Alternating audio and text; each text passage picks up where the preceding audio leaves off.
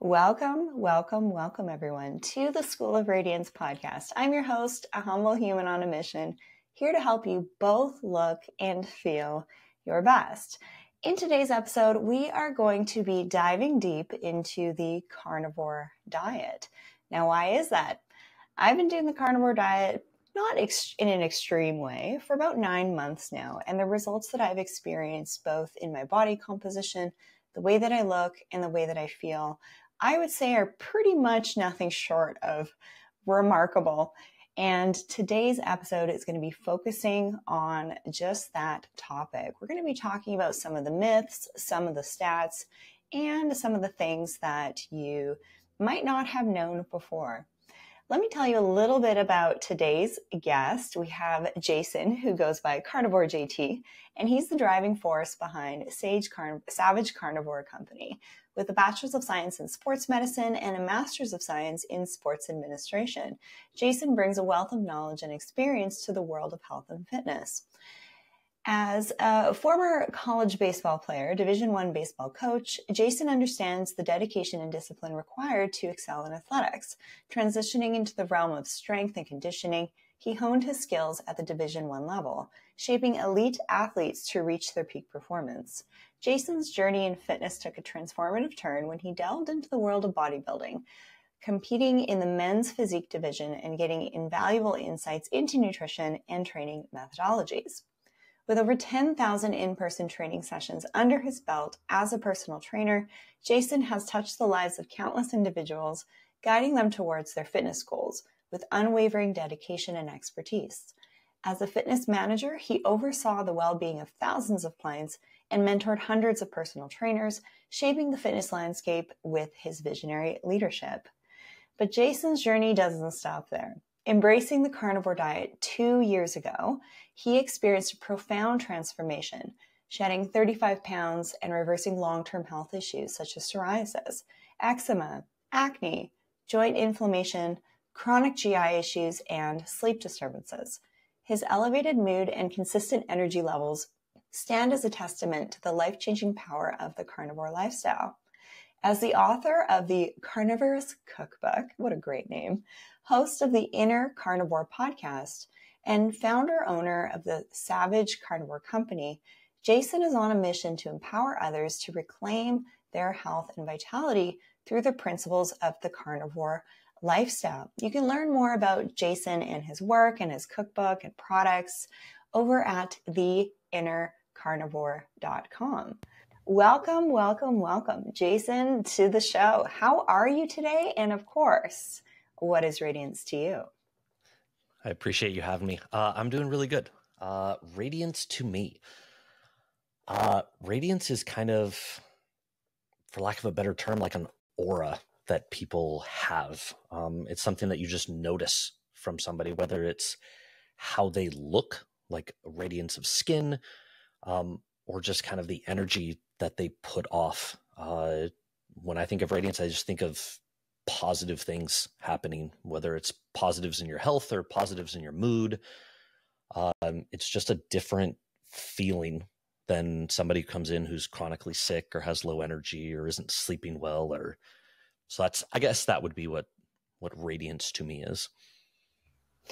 That's fantastic. I've been studying radiance, kind of fell into it for the last 10 years. It's like, why do some people shine better?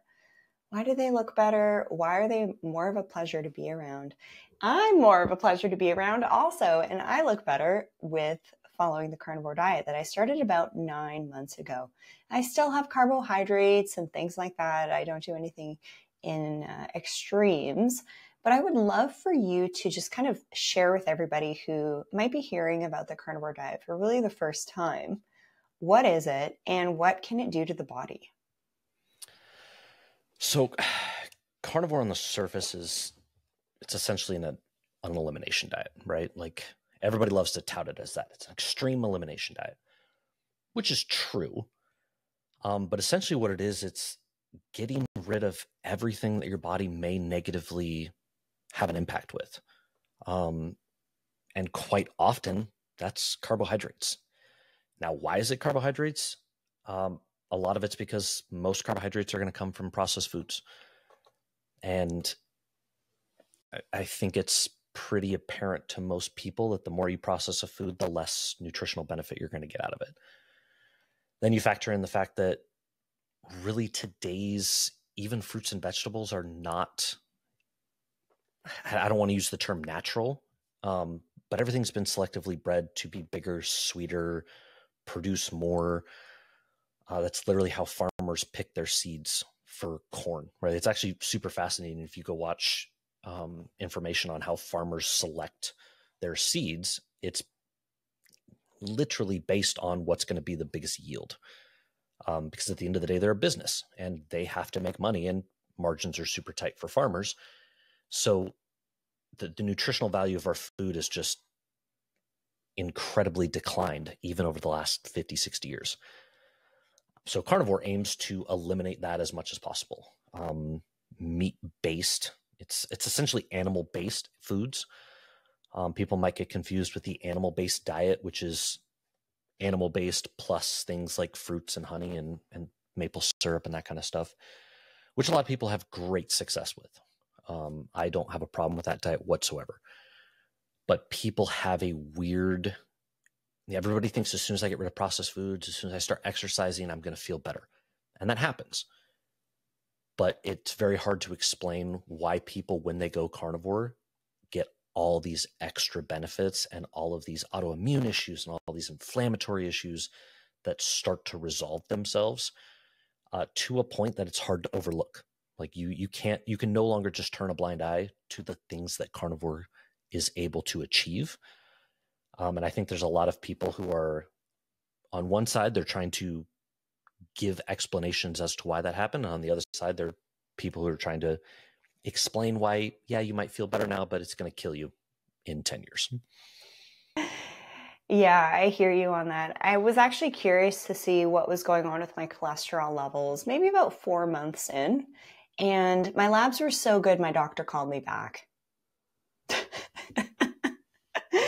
Because I was like, I want to check out the thyroid, just make sure that everything's on point, yearly exam kind of deal. And he was like, wow, your labs are fantastic. This is working for you.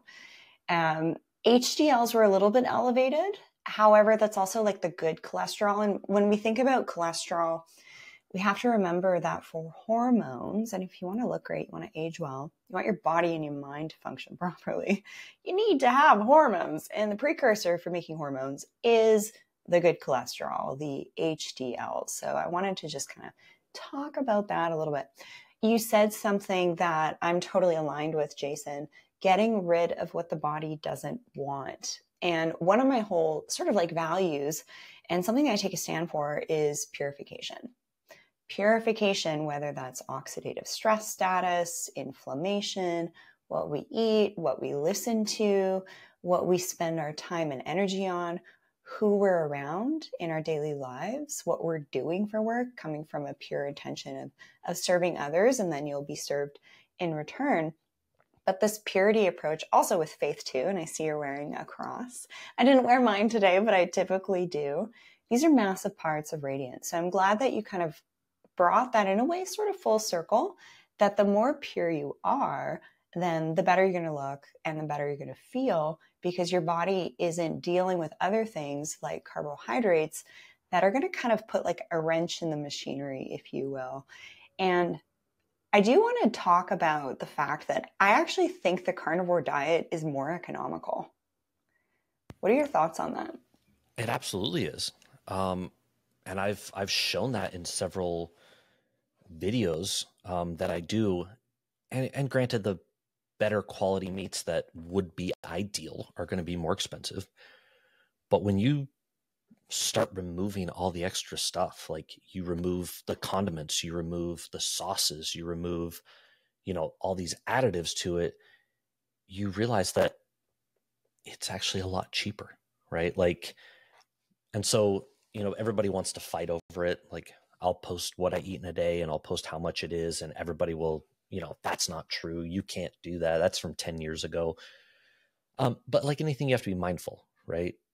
I'm from the Pacific Northwest, and I saw somebody post a picture of a price of an organic pepper that was $4 each. Which are highly inflammatory. And I was like, and you're not getting anything out of a pepper, right? Like, yeah, sure, there's some vitamins and minerals in it, but how many calories are in a pepper? It's mostly water. So that's like an accessory food, right? You're not surviving off peppers, but it's $4 a pepper. I was like, that's absurd. I can go buy ground beef for $2.97 a pound. So do I buy a pound of ground beef or do I buy one organic pepper? And so when you look at it that way, when you look at the fact that I'm not adding a ton of stuff to my meals, really quickly you find out that you can eat significantly cheaper carnivore versus even a Whole Foods, Mediterranean or however you want to base it type diet. Yeah, it's really interesting. Now, here's the thing. I kind of fell into the carnivore diet. I would say out of convenience. And I love to cook. I've always loved cooking. My family and my sister, total foodies, if you will. But I just found that, when I buy a whole chicken from the butcher, I have some steaks in the fridge, some ground beef. I'll literally just cook that, eggs, cottage cheese, and it saves me a ton of time. And I just started to notice that I was feeling better. And then the body composition, it was kind of like a slow burn, if you will. And then I feel like at the 4 or 5 month mark, and especially say now over the last month, so month 8, I had just so much energy to finally get back to the gym again after being into pretty rough car crashes that really set me back for the last few years with working out. And so that's why here on the show, I'm talking about exercise and I'm talking about nutrition a little bit more, because I focus so much on biohacking and skincare and longevity and the research around that, the practices around that. But we really have to also just get back to the basics of nutrition and exercise, really the essentials and the foundations for having a beautiful, healthy body that's going to carry you through life. So honestly, I just kind of fell into it. I'm like, this is easy. I feel fantastic. I feel like I'm giving my body what it wants and I'm going to roll with it. So I stopped buying crackers. I stopped buying bread, all these different sauces. I used to do rice with it, but now it's like I don't even have rice anymore. Forget about potatoes. But when you mention peppers, those are really high in oxalates as well. So a lot of the vegetables, and people kind of look at me sideways when I go to a restaurant and I order a steak cooked in butter with salt. I actually learned that move from my friend Dave Asprey when we were out for a professional meeting, and I saw him order that way. I was like, I'm going to do that. So it's just like steak or a burger patty a la carte. And people, when you're in a social setting, will look at you a little bit weird. Like, where's the vegetables? Don't you need any veggies? And be like, works for me. And I used to be that girl that was having just these massive salads for lunch and for dinner. It would take me like an hour to eat it. I wasn't full and I was puffy. I was easily about probably 10 pounds heavier. And now I'm lean and shredded and tons of energy. So it does work for me. Now, what are some of I know people have like the ethical hiccup around eating meat, but I would say to that humans have survived on meat for a really long time. These agricultural practices for genetically modifying the soil, genetically modifying the seeds and the crops for high yields. I just wrote a paper on nutrition and the skin for a UK journal not too long ago, and I felt like a conspiracy theorist while I was writing that paper with what I found. And because of the soil degradation that's happened, that's why our vegetables and fruits have less nutrients to them and actually more toxins to them. So to live a more pure lifestyle, for me, that is actually eating meat. And I'm always grateful for the beautiful animal that I'm consuming, and it's perpetuating my life and what I'm here to do and my purpose. Share with us some of the research and statistics on why the carnivore diet is better than we've been told. So I think everybody gets hung up with this idea of factory farming, which I don't think anybody will tell you is good for anybody, right? Like, it's not good for the animal's health. It's not, it's a profit-driven large conglomerate monopoly, for lack of a better term. And I think that's a big problem here in the United States. Most meat is controlled by a couple large companies. People throw the term around big beef, like it's actually like a thing, right? There's a few large corporations that do most of the meat that are subsidized by the government, and it's all profit driven. And so then you end up with poor living conditions for animals, poor feed, and not as good of a product. Now, it's difficult in our current food system to transfer that to a more of a small farm dynamic. Does that need to happen in order for this to get resolved? Absolutely. How does that happen without just blowing up our entire food supply? You could probably do an entire podcast just on that. But I think when you look at stuff like regenerative farming, yeah, it's difficult because it's expensive. It's expensive for the farm. It's expensive for the consumer. But when you look at regenerative farming as compared to, let's go the vegan route, like the complete opposite, right? If we were to just eat plants, the current monocropping system that we have in place is absolutely horrible for the soil. You deplete the soil of so many nutrients by just consistently running a single crop through it. And again, that's the nature of the world that we live in. People for generations, for thousands and thousands of years, have understood the benefits of rotating crops. Like that's not a new concept. But that's not how today's agriculture works.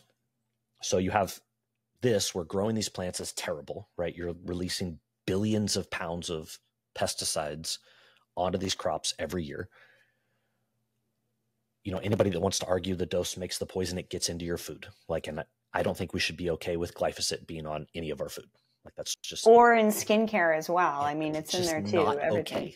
Okay. I don't care what the dose is. That's not okay. It's Roundup weed killer, right? It's not okay to put some of it on your food. So you have this big issue, and it's just absolutely destroying the soil. Whereas if you actually look at the process of a regenerative farm, it is so much better for the soil to have a cow act as your natural lawnmower. It helps, bring carbon out of the air, recycle it through the soil, and you end up with a much healthier environment and an animal that's much happier. Like that's what that animal is here for, right? Graze, live its life, roaming around, and then it becomes food. Like that's just the life cycle of an animal. And so when you look at it that way, when you look at the limited amount of harm on other animals in a regenerative agriculture environment, as opposed to monocropping where you're killing billions of animals, right? If you want an interesting statistic, look up how many insects are killed for farming crops. Like it is billions upon billions. And then you look at all the field animals, the mice, the squirrels, the rabbits, all of that happen. And then you start to realize that our current practices are not better for anybody. It's not better for our food. It's not better for the environment. It's not better, like our world, whether you want to say we evolved or we're created, it's designed to be self-sufficient, and having animals helping the soil, helping pull carbon out of the air, helping it get into the soil, that's the way it's supposed to work. So, from a logistics standpoint, could we feed an entire country on regenerative agriculture farms? No, probably not. But there are definitely practices that we could implement where we could go back to a scenario where animals are free roaming. 60% of the livestock pasture is non-arable, which means you can't grow crops in it anyway. So I definitely think if you blew up the food system, you could get back to a way of eating that prioritized animal proteins, worked in better fruits and vegetables with less contamination from how they're grown. But I don't think it's possible in our current society, right? Like it's just so heavily monopolized in a capitalistic manner that it's just, you do what you can, right? And I honestly, truly believe that eating meat is better for everybody involved than focusing on a plant-based diet. Mm-hmm. And I just really want to clarify something here. I don't do anything to an extreme. I don't think that that's healthy. I don't think that's a good way to go through life. So say, for example, I want to have something that isn't carnivore.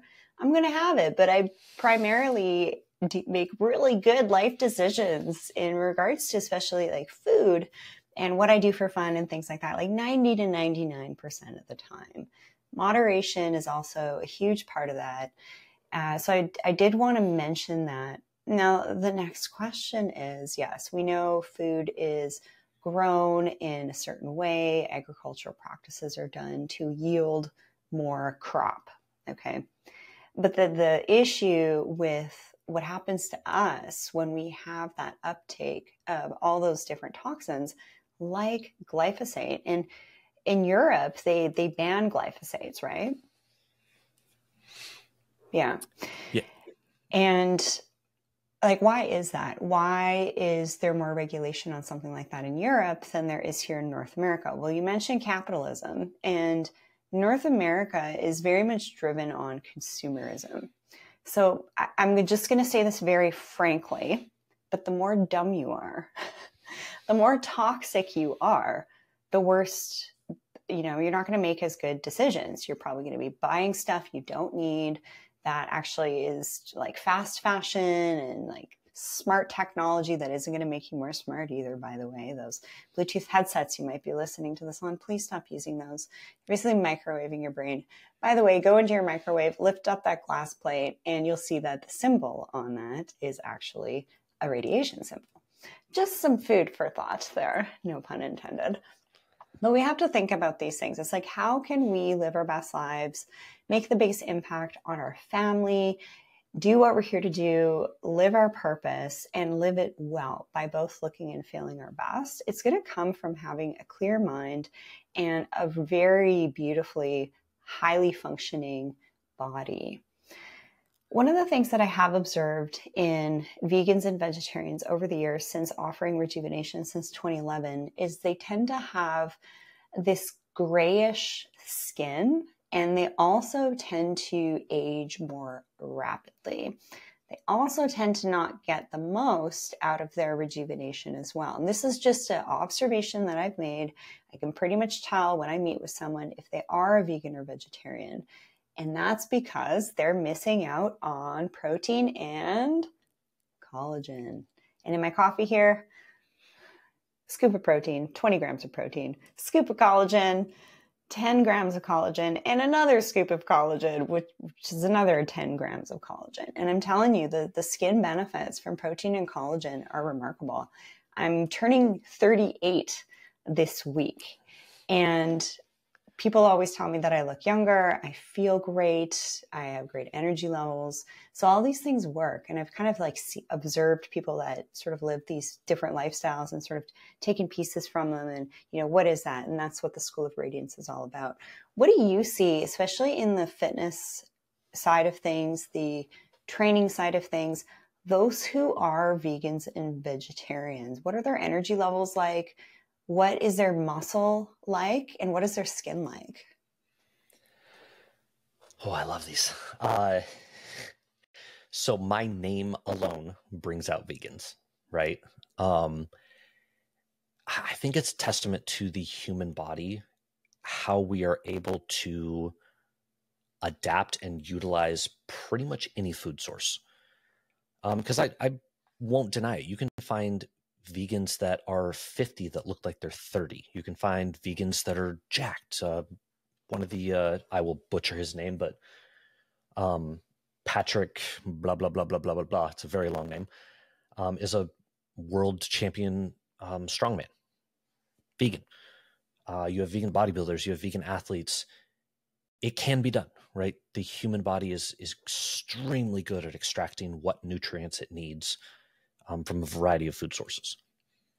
However, when you take the majority of people you have to be very, very conscious of what you're eating on a vegan diet in order to get enough, namely because of bioavailability, right? It's actually, I like to compare it to like a panda bear, right? Everybody thinks a panda bear is just sitting there eating bamboo. Panda bears actually aren't herbivores. Panda bears are carnivores. But because of their environment over, their evolution or, whatever you want to call it, they have adapted to being able to survive off of bamboo. But they don't process it very well. They don't digest it very well, which means they have to constantly eat in order to get what they want, which is why they eat, I think I saw something crazy, like 10 hours, 20 hours a day. Like they eat a crazy amount because they have to, right? That's an example of a carnivore who is able to continue its species. And I don't know if you can consider a panda bear thriving, but, surviving with a completely different diet than what it was, originally had. And so I think humans can do it. However, if you just take a standard vegan diet and say, hey, just eat a bunch of plants, don't track anything, don't worry about what you're getting, just eat, you are going to see these things that you're talking about. You're going to see it in the skin. You often see paleness, right? Like there's a reason there's a stereotype for vegans, right? It's smaller, less muscle mass, paler, less energy. And it's because it's not as readily available. And if you are not super conscious about what you're eating, you're probably going to have these deficiencies. It also comes in that, 99% of vegans have to supplement with vitamin B12. You're just not getting it from plant sources. Now you take that to somebody on the carnivore, let's go to the other extreme. A lot less thought has to be put into it, right? Because I am getting so much bioavailable nutrients that I don't have to be super conscious about the different types of food I'm eating because of all of this stuff that's available. And as you start to remove, as you said, these toxins that you're eating, you realize that your body is able to synthesize all of these vitamins and minerals and nutrients a lot better. And so it leads people to this, well, how do you do that without vitamin C? How do you do that without supplementing vitamin K1 or vitamin E or magnesium or potassium? Like, how do you get those? They never like the explanation. But at the end of the day, you have all of these carnivores who are not showing any signs of these deficiencies, who will take these blood tests and not be deficient whatsoever. And so then it leads you to believe that there's some underlying process. And I actually heard a great explanation. I don't know if you're familiar with Dr. Ben Bickman. He's fantastic. If anybody doesn't follow him, you have to go follow him right now. He has a PhD in bioenergetics. He runs a lab where he literally grows fat cells. Like it's a lab on metabolism. And his explanation was, as you eat more collagen, your need for vitamin C goes down incredibly. And I'm like, okay, like that makes sense, because I don't know a whole lot of carnivores that supplement vitamin C and we're able to do just fine and not get scurvy from the very little bit of vitamin C that's in animal foods. So I think when you start comparing them, you can look healthy, you can feel healthy, you can be healthy eating pretty much anything. But for the vast majority of people, if you just eat species appropriate foods that are bioavailable to us, in the long run, I think you'll just be a lot healthier. Yeah, these are all really great things that you mentioned. Love the field of bioenergetics and the human biofield, actually. Dr. Beverly Rubik, she's one of my favorite researchers on this topic. And it's sort of like that ethereal glow. The human biofield is this invisible field around us. We can measure that with technology, a little different than the aura, like when you think of like someone's aura. But I do feel like I definitely glow better and brighter on the carnivore diet here. Now, what I do want to talk about here is the importance of taking a bio-individualistic approach. This is the whole purpose of my paper that I wrote last year. because everyone has different blood types, everyone has different DNA, the expression of that DNA, which is the study of epigenetics. That's why there's these various gut tests that are available, like the Viome gut test, for example, on my biohacking page, that can give you some specific readouts as to what your body can process really well or maybe not so well at this time. I am a fan of that. I've done a couple of rounds of that, also tested my biological age, and it was 9 years younger. Woohoo! Excited to do that one again and see what it is now after the carnivore. But you'll never hear me say this diet is good for everybody. I honestly just fell into the carnivore diet simply because of the convenience. And then something happened. I swear, something happened in my brain where I would see food, have food choices, be out at a restaurant, be like, I don't want to eat that because there's no nutrient value to that. If I'm going to be, getting a meal out or something like that, I want it to have nutrients to it. So I'm going to go straight for the steak kind of situation or the salmon. So this shift that was in my brain, and I feel like it was just my body saying, continue to eat nutrient dense food. And it is kind of weird when you start to eat more carnivore based and then you experience that and then you see the results and then you just keep perpetuating it. But again, I kind of fell into it because I didn't have to meal plan anymore. I didn't have to spend a ton of time preparing food.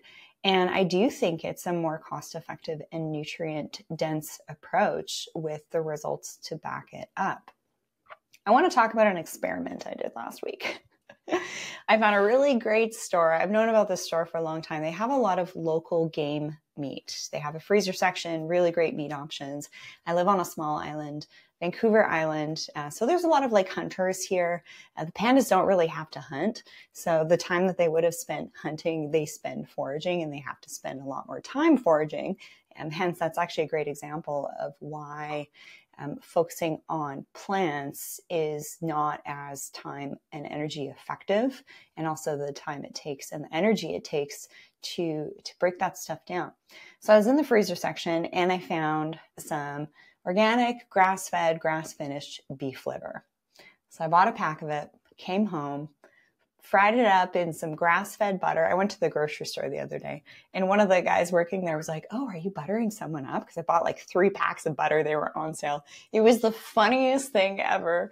I was like, no, I'm actually buttering up my liver tonight. It was really funny. And so I cooked a whole pack of liver. This was enough for probably 4 people if you were to portion size it based on the palm of your hand situation. And then put some Redmond salt on it. Ate it. It was kind of like chewy pate. It was a little different, but I do like pate. But it was still palatable, and I wanted to do this purist approach, and this was very much an experiment. I finished the whole plate. Then I was getting ready to go in the sauna, and I was like, whoa, I feel like I could go for a run. I could put on a bikini. I could go to the beach. I could have a second dinner. And I just ate an entire plate of liver. And then the next day, because I started to go to the gym again after injuries, I went to the gym in the AM. I played pickleball with my girlfriends in the afternoon. And then I had enough energy to go to the gym again. And that was something to notice, just how light I felt, just how satisfied I felt. But I wasn't heavy.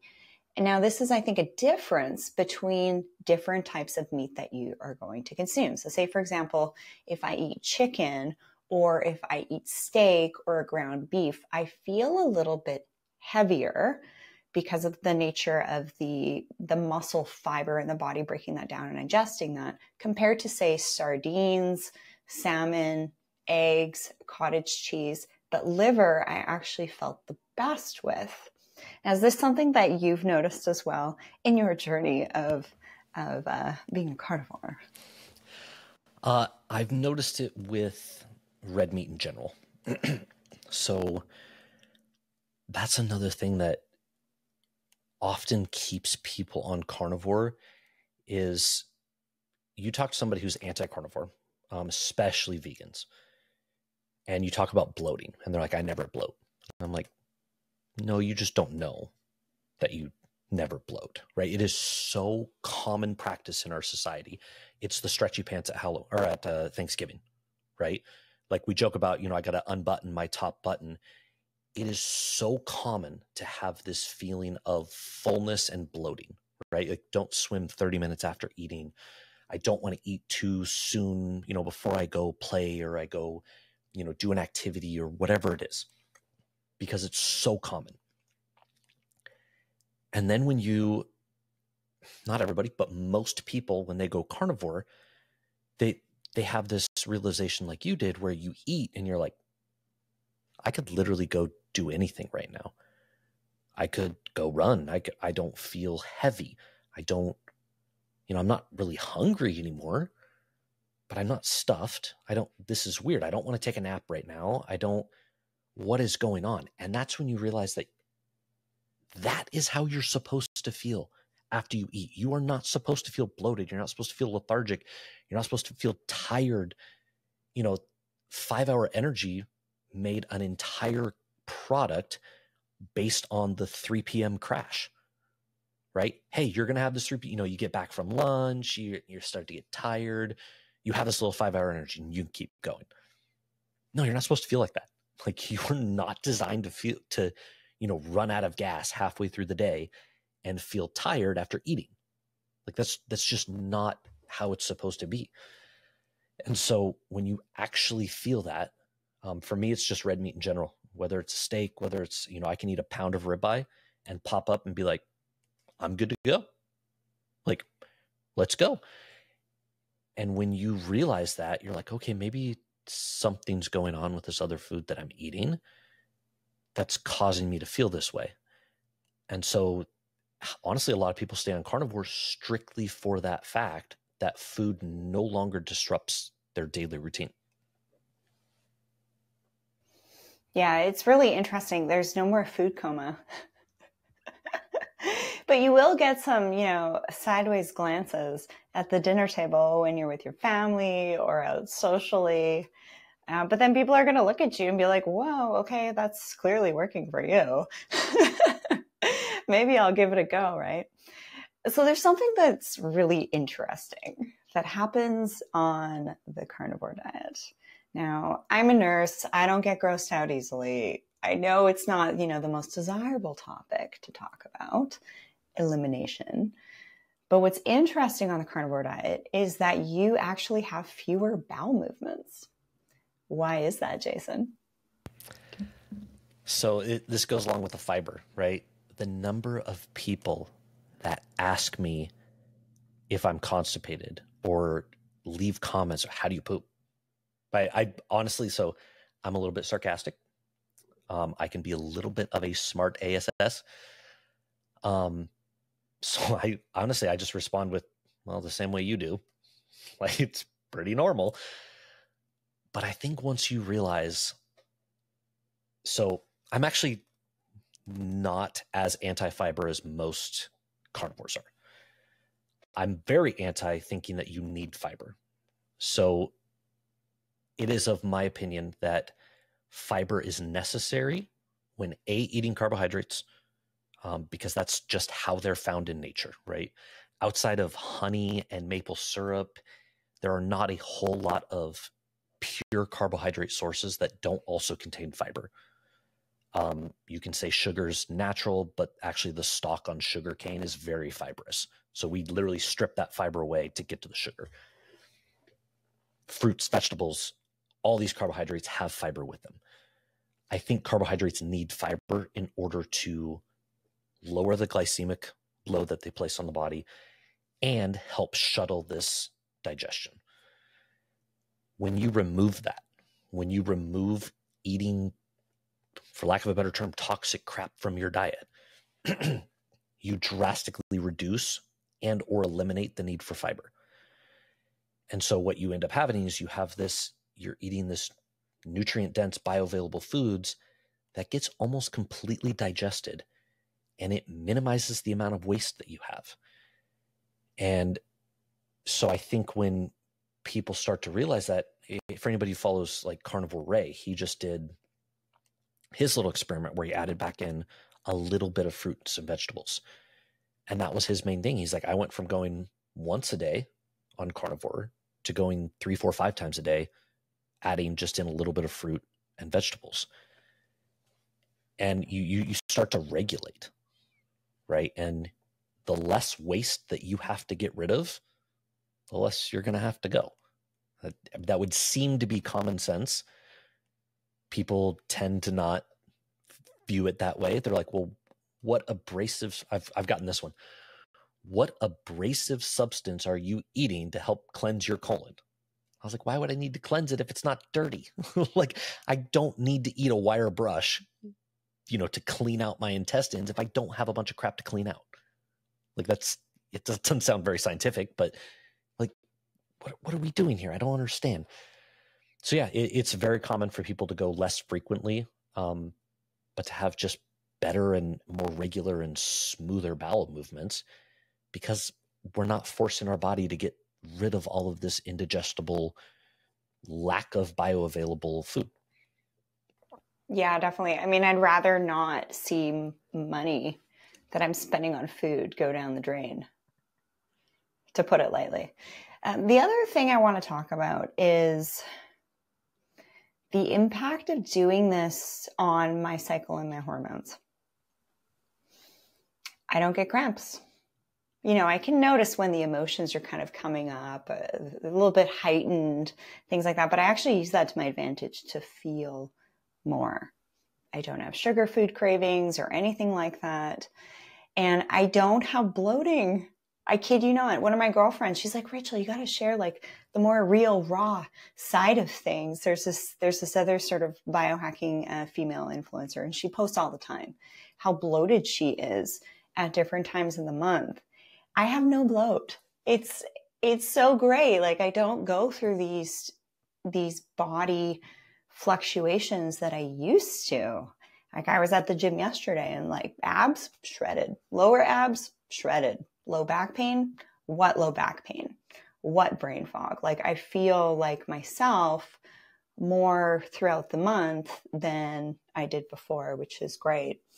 So I just wanted to share that for the ladies, that's just kind of something I've observed. And also for the guys too. Like, if your partner starts eating carnivore, she might be a more pleasant woman to be around for that entire month, compared to other experiences you may have had where you had to like show up with like flowers and chocolates, a heating pad or a water bottle, give extra cuddles, things like that. It's just really interesting, these things that I've noticed. So no, I don't share those bloating pictures of my stomach because I actually don't get it. And actually bloating, because I've looked at parasitology over the years and basically wrote a paper on oxidative stress and its impacts on skin aging. Biggest contributors are going to be toxins in your air, water, lighting, electromagnetics, your foods, and pathogens. That can also toxins, heavy metals, parasites, yeast, candida, all those things. And so if you are experiencing things like bloating, that can actually be a sign of parasites, as per parasitologists who say that 80% of North Americans have parasites. So I do want to talk about this for a hot second, because I actually don't eat raw anymore. I used to have a ton of local raw salmon. I'm also from the Pacific Northwest as well. So local caught wild salmon is like a big part of our lifestyle here. And I used to do that a lot. Might have drank river water far too many times on my off-grid days out in nature, in the wilderness, doing my cold plunges in the river because the water ain't warm here, everybody. Yeah, so definitely picked up some things, but clearing those out, doing the biohacking, adding in the carnivore situation, like I just see it in myself. I look fantastic. And you probably won't believe me when I say this, but I literally eat pizza 3 to 4 times a week after the gym. But the pizza is a cauliflower crust base. And then I just load it up with chicken, ground beef, ground venison, 3 eggs on top of that, some cottage cheese. Like, this is a hefty, high protein meal with some of the carbohydrates. And if you look at carbohydrates on the label, you're going to see fiber under there as well. So getting some of that too. But yeah, I eat pizza 3 or 4 times a week instead of salads for lunch and dinner every day. And I'm the leanest, I'm the most shredded, I'm the strongest I ever am. The important piece here that I do want to touch on, and then we'll wrap up here, Jason, is sarcopenia. For women, women lose muscle as they age.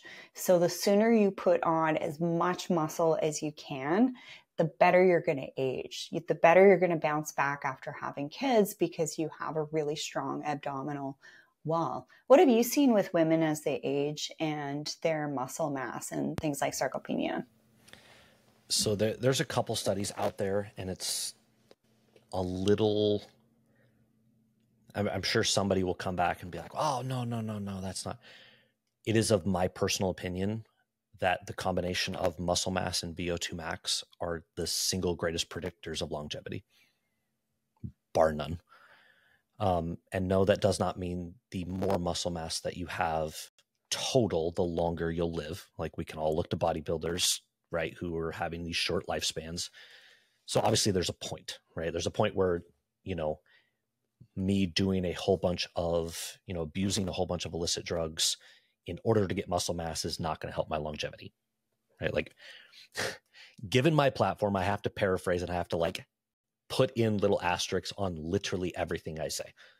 So, but from a standpoint of you want to increase your longevity, you got to have muscle, right? It's so important for so many things, from just a healthy metabolism alone, right? Like, muscles, the driving force of this increased metabolism. And so I think when people focus on that, you get these absolutely amazing results. Not only do you look better, but you feel better and you're going to live longer. And sarcopenia is, I forget the exact definitions. I want to say for a guy, it's arms under 12 inches. It's like neck under, 13 inches or whatever it is. There's certain guidelines, but you can tell when somebody has sarcopenia, they look frail. That's not somebody who's setting themselves up for long-term success, being able to, handle any issues that you have as far as like a chronic illness or even an acute injury. Muscle is just so protective in all of those. And it's especially for women, right? For men, that's like a cultural thing, right? Like, having muscle is almost a status symbol, right? Like, they didn't do, back in ancient Greece and ancient Rome, they didn't do these statues of, super fat emperors. They did statues of the gods, right? Who all looked like gods. And it also shows high testosterone too. Right, exactly. That's a good thing. It's super easy for a guy to understand why muscle is important. It's a little bit not as pushed from a society standpoint for women, which is why I think it's even more important for them to focus on it. There's honestly no negative to building muscle, like none whatsoever. The only negative is going to be if you're so obsessed with it that it starts to ruin your life, or you start taking stuff, or you work out too much, which most people, that's not an issue, right? Like, it's not as common to see somebody where you have to be like, whoa, slow down. Like, you're doing a little too much. So I think if women, especially if they focused on building muscle, the amount of things that would fall into place from that, from everything, from how they look to how they feel to how they sleep to their mental, clarity to psychologically, right? As you start to build muscle, you feel better about yourself, right? It's just, I never loved my body more than I do now. Like, I love my body more now than when I was doing personal training 2-3 times a week, when I was doing fitness shoots. I love my body now. Like, I look the best I've ever looked, and I'm in my late 30s compared to my early 20s when I was eating the wrong foods, had more bloat, didn't have this body composition I have now. The other thing here is, ladies, I'm telling you, if you start to eat carnivore and you cook carnivore food for your man, he will probably love you just a little bit more. Your kids are also probably going to just have better sustained energy throughout the day. Like, instead of giving them cereal, instead of giving them oats for breakfast, give them eggs, give them steak, give them meat. They're going to be doing better in school. So play around with this a little bit. And, if you are in a relationship and a partnership, say to your man, we're going to be having surf and turf, and it's only going to be protein. I guarantee you that's going to make him super happy. Then you're going to feel great. He's going to feel great. Hormones are going to be better body composition. Life is better. Life is better when we look better and we feel better. And it is about using your own discernment these days with what we're being told to do. Because a lot of these fad diets that kind of come out, they're heavily driven by a surplus of agricultural crops that need to get sold off. We actually saw this with seed oils after World War II, because cottonseed was used to create motor oil for all of the machinery. Then after the war, there was a surplus of that crop. Guess what happened? Oh, we can fry chicken in this now. And now we're just seeing an explosion of rates of obesity. I've published in my research that deaths of unknown cause, which is autoimmune conditions or someone passing before they have a diagnosis, these are doubling in Canada year over year. I kid you not. Doubled in 2019 compared to the data set from 6 years prior to that. It doubled again in 2022. So this is the importance of doing everything you can to be as pure as possible, reduce oxidative stress. You're going to look better. You're going to feel better. And you might just end up being a little bit happier and have the energy that you need to do to live your life's purpose and be better in your family and relationships and those you connect with. Thank you so much, Jason, for being here on the show. I'd love to have you back as well, because the nutrition and the fitness side of things are so important. I'd love to do a follow-up with fitness on you as well, because I haven't focused enough on that, to be totally honest, here on the show. I've been focusing a little bit more on beauty, but this stuff makes you more attractive. It makes you more beautiful. When your body composition is on point and you have energy to show up as your best version. Jason, I'd love for you to share with everybody where they can find you, where they can find your cookbooks and the different services that you provide as well. Yeah, absolutely. I appreciate you having me on. So everything on social media is at Carnivore JT. Luckily, there are not a whole lot of people with even remotely close to names. So even if you put that into Google, I'm on pretty much every social media platform. I stay pretty active on all of them. Instagram's probably the one I'm most active on. My website is theinnercarnivore.com. You can find all of my stuff there, all of merchandise, coaching programs. I sell knives as well. You can also, that's the name of the podcast, the Inner Carnivore Podcast. Just finished up season 1 of that, taking a few weeks break to kind of deal with the insanity of everything that's going on, and then I'll be picking that back up again. But yeah, it's Carnivore JT is the easiest way. Theinnercarnivore.com is to get a little more information. Fantastic. And I have to say, your social profile is actually one of my go-tos for recipes and inspiration, because you can get like a little bit bored when you're eating meat all the time. You do need to kind of mix it up a little bit. But just before we conclude here, cook your meat in grass-fed butter or ghee or coconut oil. Those are going to be, I think, the 3 best things to cook with, as opposed to, other different oils. And in a cast iron pan, season your own pan. Forget about the aluminum and Teflon cookware. That stuff's terrible. Those pans are going to last you forever, and they're really easy to take care of. If you haven't used cast iron yet, it's definitely the way to go, in my opinion. Love what you're doing. Love what you're sharing. Really appreciate and value your time. Have a lot of respect for what you're putting out there and how you're doing it as well, in a very, educated, no nonsense way. Just cut to the chase, really high value stuff you're putting out there. So thanks for what you're doing. And thanks everybody for tuning in to the School of Radiance podcast. Check out the description of this episode for more information on how you can connect with Carnivore JT, aka Jason, and also myself as well, to support you on your skin and rejuvenation journey with limited exclusive one-on-one sessions available, tutorials, and membership. And of course, great products pre-vetted by me. And my products are coming soon. And they're non-GMO, everybody, using some pretty cool technology. Actually, even without preservatives in some of them, using some colloidal silver. A little bit of a nugget there. Love you all so much. Have a great high vibe rest of your day. And I will see you again right here on the School of Radiance podcast.